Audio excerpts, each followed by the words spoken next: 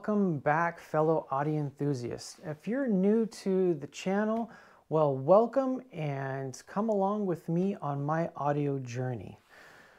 Today's episode is made thanks to my friends at the Music Room in Ayre, Colorado. Duncan, take it away. The Music Room is the world's leader in used hi-fi audio and a dealer for many of the best brands in the business.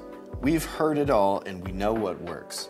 All right, everybody. If you're a Yankee like me, you're just not really familiar with the Canton brand. They have not had much of a major presence in the United States or North America for that matter. And that's really interesting because for the year 2022, Canton's celebrating 50 years of being in business. That's right, they started selling their equipment back in 1972.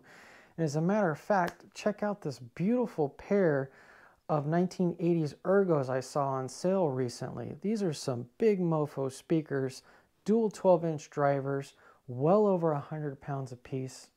Really cool looking speakers from a vintage perspective. So they obviously have cut their teeth and they've got the chops that they've been building some nice speakers for a long time. They just, for whatever reason, haven't made it big in the United States. As a matter of fact, the other interesting thing about Canton is through 50 years of business, they're still independently owned and operated as a family. And that's in their facility at Wheelrad, Germany. Yeah, I know, I screwed that up, whatever. I'm not German. The Germans. Mr. Waltz might be able to, help me out there. Anyway, where was I? Yes. I've been living with these Chrono 90 DCs for the better part of the last month. Now, the other thing I would say is Canton is something like the third largest loudspeaker company in all of Europe. Wow, third? No offense, you guys seem like you're a distant third when it comes to your placement over here in the United States. When you think of where Bowers and Wilkins are at, and especially the growing popularity of folk house speakers.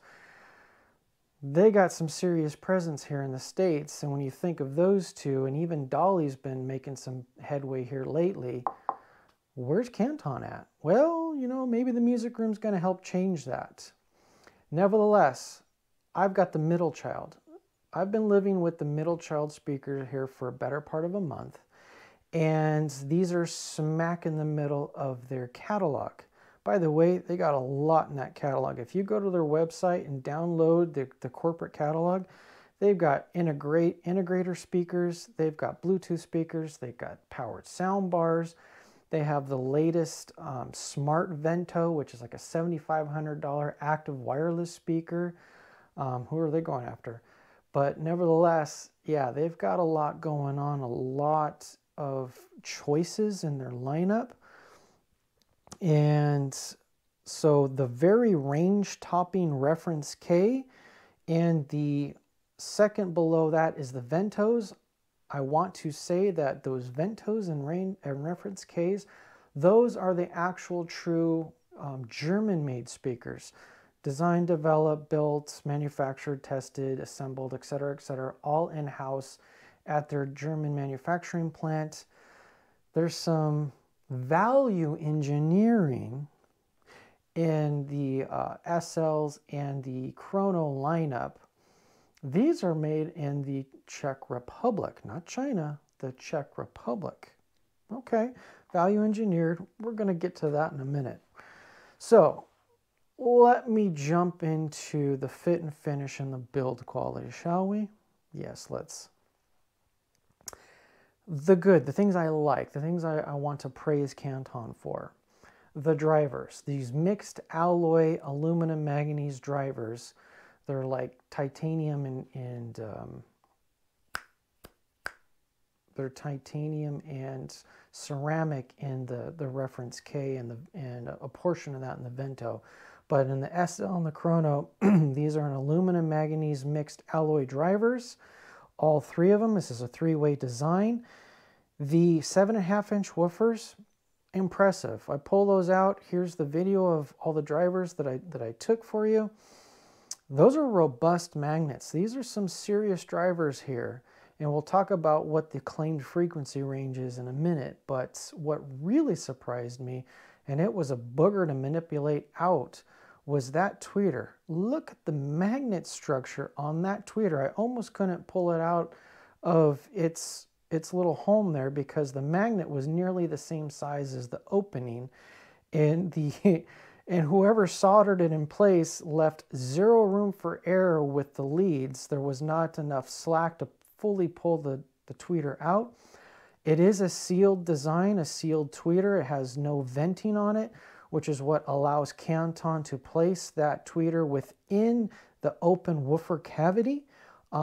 If it was a vented tweeter, you can't do that. You're not supposed to do that. The air pressure would screw at the tweeter, but since it's sealed, no problem.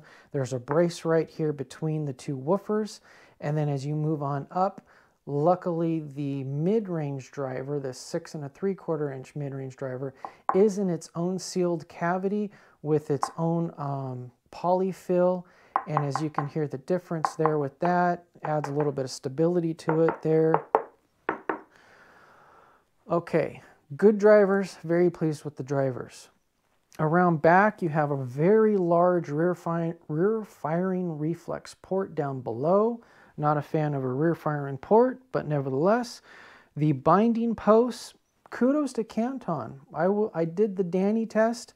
I have my 30-pound magnet, and I pushed the magnet and slid the magnet all over everything, including the jumpers, and there was nothing that stuck. I took the jumpers out. The jumpers had no ferrous material in them, did not stick to the magnet.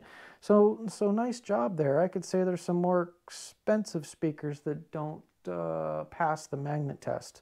Nevertheless, the dual board crossovers, at $3,000, I feel that the crossovers are about on par for what I would expect. Nothing special. Electrolytic caps, sandcast, and the and the coils are what the copper coils are what they are. It's about average. You know, being a dual board and it's split, you have the lower board that just handles the low frequencies, which cuts off at 300 hertz, and then you have the mid-range that starts from 300 and stops at 3K, and the tweeter takes everything above that, which I would also say is pretty impressive that they let the mid-range really take the bulk of the work with the voices, and that, you know, that plays into the later attitude. This baffle, this front baffle, that's not paint, it's not a gloss, it's what Canton calls a thick foil wrap. Let me just say this, I'm not a fan. It reminds me of a bad black automotive paint that if you look at it funny, it gets swirl marks in it. No matter how gentle I am, no matter how careful I am, it just seems like there's micro abrasions and swirls that keep showing up on this baffle. You may be the type of owner, you get the speakers, you pull them out of the box, you throw them in the corner, and you don't touch them for 10 years, you don't even dust them. That might work. I just don't think it's going to age very well. It certainly can't be moved too many times, and you can't take the grill off too many times from that front baffle without leaving even more marks. I will say the magnets are hidden. The grill is thin. It doesn't interfere with the speaker drivers whatsoever, and you could even be blind and slap that sucker on there. Very robust magnets, keeps them tightly to the front. For 100% of my listening time and playback, I left the grills on because I don't care for the baffle. Let's turn this around, shall we? You're greeted by acres of this plasticky textured, micro-textured vinyl material.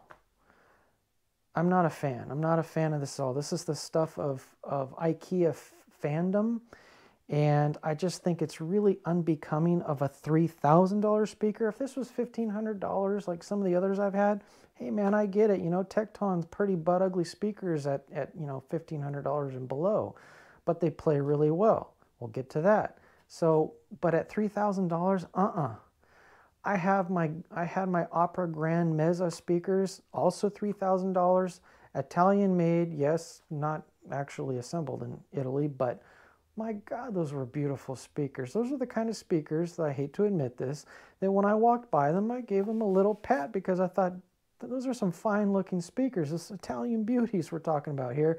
These over here, man, these are like 6-pack speakers, if you know what I mean. You gotta drink a 6-pack to look at these speakers and say, oh, they're pretty good now.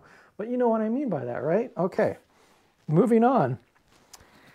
I think I've picked on them enough. Ah, yes, one last thing. I do like the bass plinth.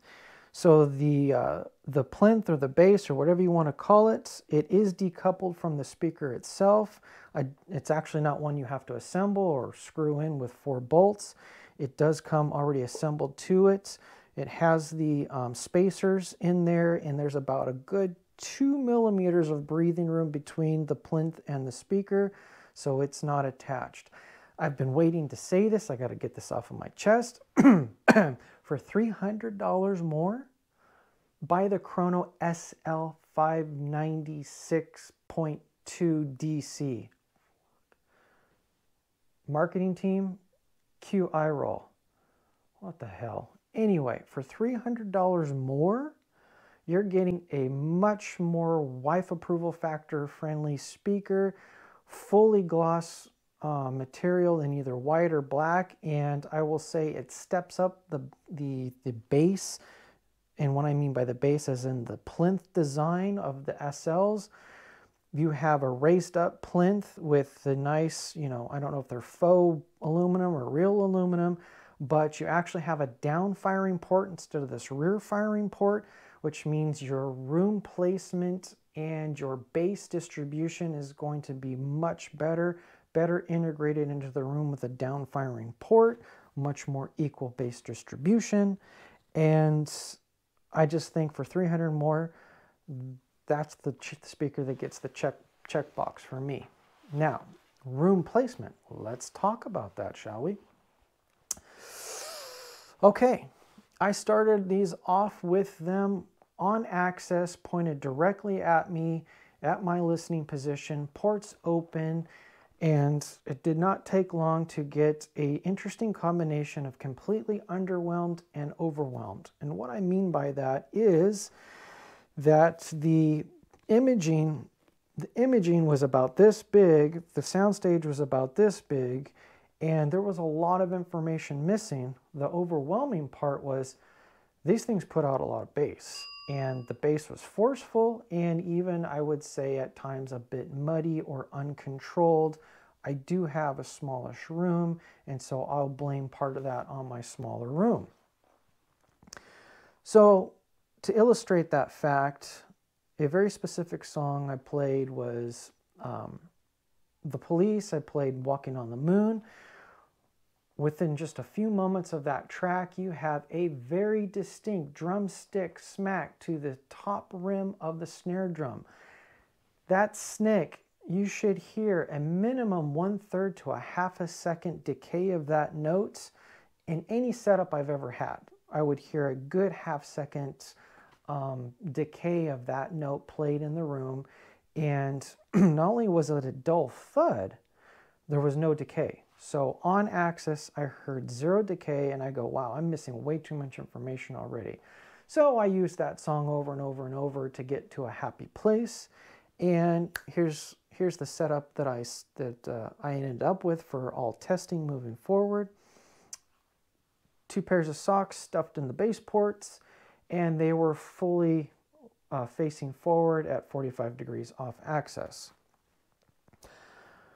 On hand, on tap for the side-by-sides with my Harbeths and the Chrono was, I have the M10, the NAD M10 V1. I have the NAD C388 with the BluOS module, and I have my trusty Peachtree combination kit here with the very fine i5 Zen Signature 1 DAC. What a great little Bluetooth DAC that is. I had the M10 connected to the Harbeth most of the time, and then I went back and forth with the Peachtree and the C388s because it really played to the strengths of each speaker better. And with the help of my trusty dB meter, through all playback, each of the speakers were within 3/4 of a dB at all listening levels. So, fair play. All right. Shall I say it? Shall I say it? The frequency range. How could I forget that yet again?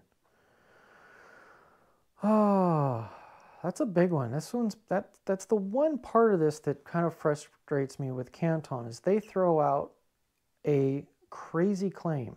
Here it is. Here are the specs for the Chrono 90, fellas. I say fellas because I have 0 female watchers, not even my own wife. Yes, the frequency range. There's a claimed 20 hertz frequency range for these speakers. These are $3,000 speakers. What are you talking about? They do play up to 40K. So many tweeters are pushing the envelope. None of us can hear beyond 19K as it is. If you say you can hear 20K, yeah, okay. Nevertheless, 20 hertz, really, guys? I want to see the data points. I want to see under what conditions you achieve that in a residential environment, how large the room was, and at what sound pressure level did you achieve 20 hertz? Because I'll talk about what I tried later. Not happening. Nevertheless, versus my Harbeth C7 ES3 XDs. God, I need some regular American names for my speakers. Nevertheless, I will hand it to Canton. They deliver on the value proposition.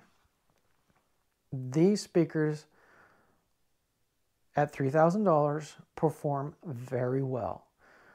As a matter of fact, uncomfortably close to my Harbeths.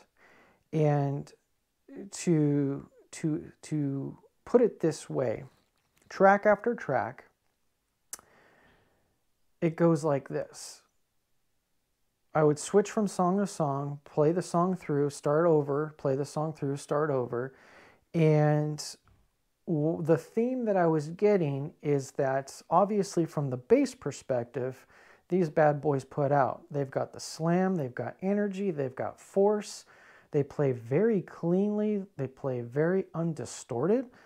I'm going to say it like this. They really remind me of a Heritage Series Klipsch.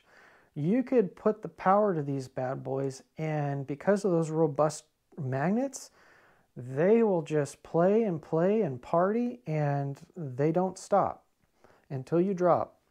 The Harbeths, on the other hand, they are the finesse speaker. With each track, the underlying theme is that the Harbeth strength is that they beat the Canton with inner detail. They beat the Canton with voice tonality, with low-level intelligibility. Now let me talk about that. Here's the one thing that was hard for the Chronos to pull off. So at night listening, lower levels, you're below 80 dB, probably around 70 to 75 dB. I found myself going to the volume and I kept ticking up and ticking up and ticking up, trying to match the low-level detail that I could hear from my C7s. And that just goes to show that the C7s are they're excellent low-level detail speakers. They really get the micro details right. And another track that illustrates that difference for me would be with Damien Rice. The album 9, well-produced, excellent miking, and 9 Crimes. The key difference with that song is summed up in just one part of it, Damien's vocals.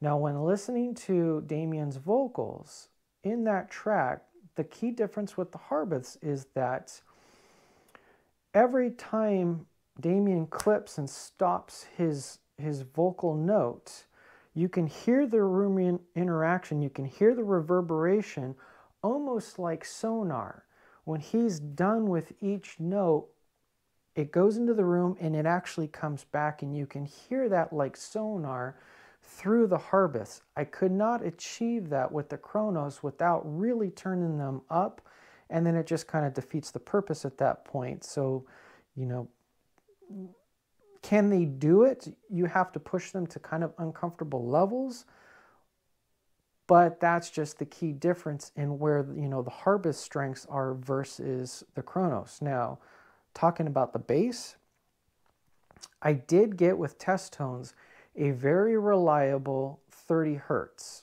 at all times, reliable and at my comfort level of dB playback. Attempting to get even to the 28 hertz level, and I got a picture here for you, I had to crank the volume up to very uncomfortable levels. And again, my room being so small, I have no idea how they achieved a 20 hertz standing sound wave, how big the room would have to be, but you just can't manifest it in my room. Now, I will say, while I was running those test tones, this is another kudos to Canton, because I've heard other speakers just crumble and get crushed at achieving anything below 30 hertz. The rear port, even at uncomfortable dB playback above 95, I heard zero port chuffing. I heard no noise. I was actually quite surprised. I heard zero noise coming out of the back of these speakers. When I did some torture 20 hertz test tones that I couldn't hear the note, but the drivers at that point, they were struggling, and you heard the friction within the drivers. I heard nothing coming out of the bass ports, at least from, you know, 2-3 feet away when I kept playing the test track. I was very impressed with that level, and that goes to, again, how robust the magnet structure and the way that they tuned the cabinet itself. So for $3,000, that's your value engineering. Nice job, Canton, on that.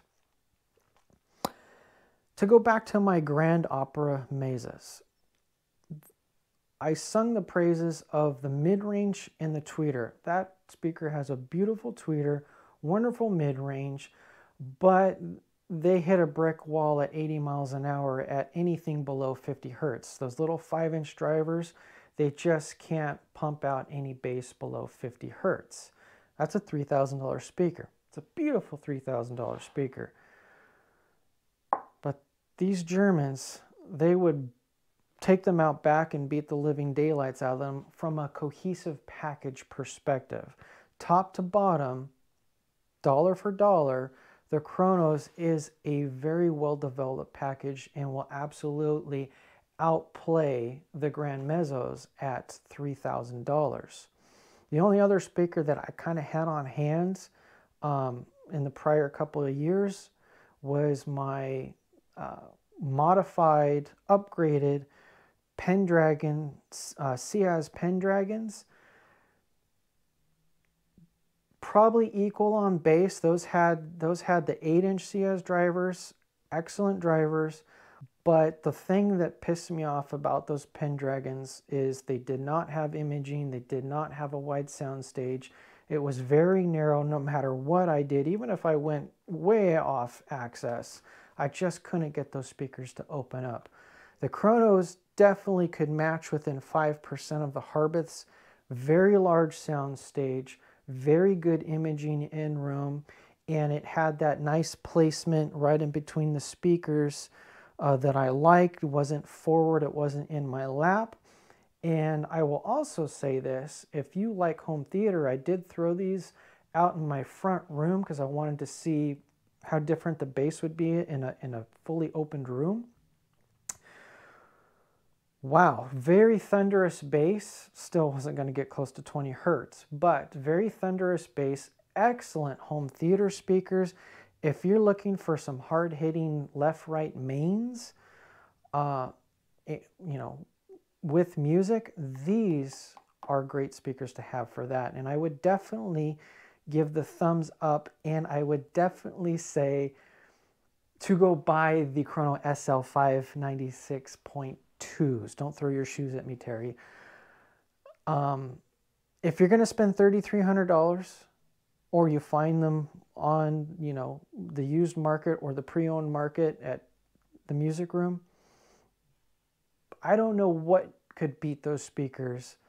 The SL596.2s, mind you, with the fit and finish quality that they offer, the performance that they offer, the frequency kick that they offer, the cohesive package that they offer, it's a great speaker.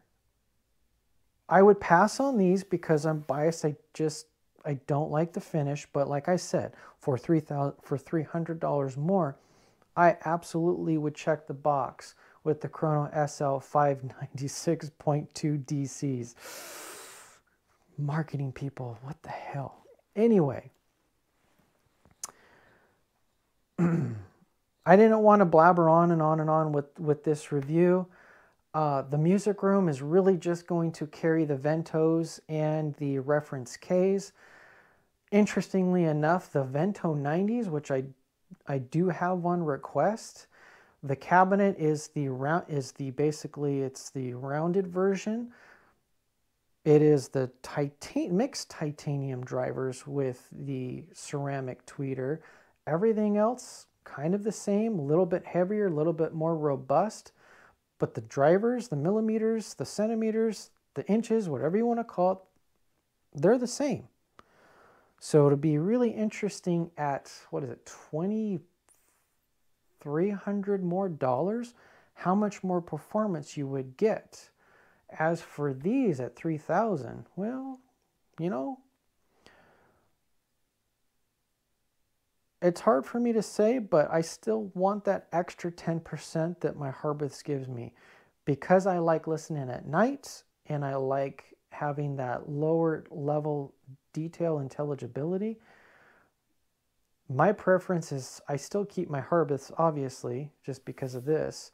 If these were in white gloss, who knows? Nevertheless, they get my seal of approval for the SLs. And that's about all I have for you guys.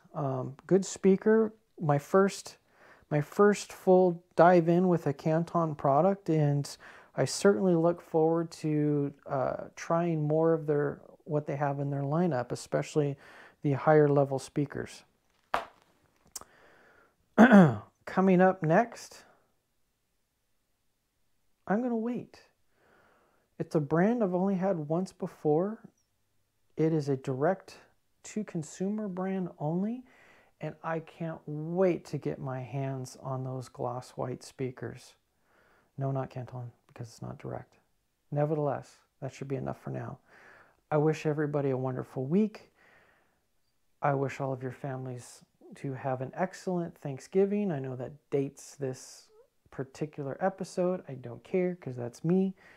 Y'all have a great time. Thank you for joining me. And certainly thank you for Mr. Jorge M.